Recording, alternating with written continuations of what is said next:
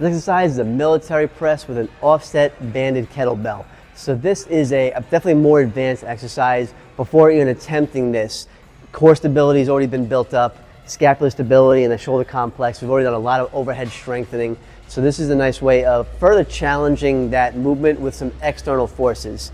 So you're gonna have a barbell in the squat rack with a band with a kettlebell attached to it on one side of the barbell. So this is gonna provide a side bending force on the core. So your obliques need a fire to keep yourself upright. So you're trying to prevent any side bending from a torso standpoint.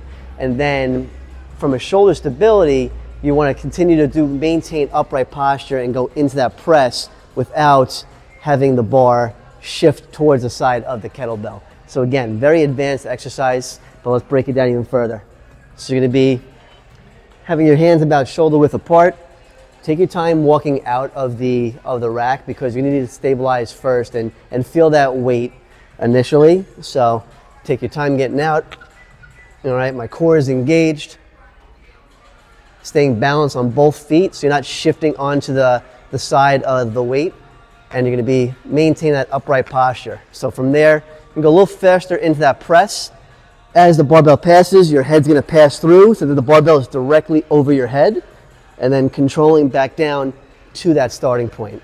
All right, trying to keep that barbell as level as possible. Obviously engaging that core the entire time. Once you do a set on the one side, you're gonna have the band with the kettlebell on the opposite side to challenge the other side of your core and your shoulder complex. But again, very advanced exercise. Make sure that you can handle the weights, and I would probably start a little bit on the lighter side initially before ramping up to a heavier weight. You don't need much weight for this exercise. And this is a military press with an offset banded kettlebell.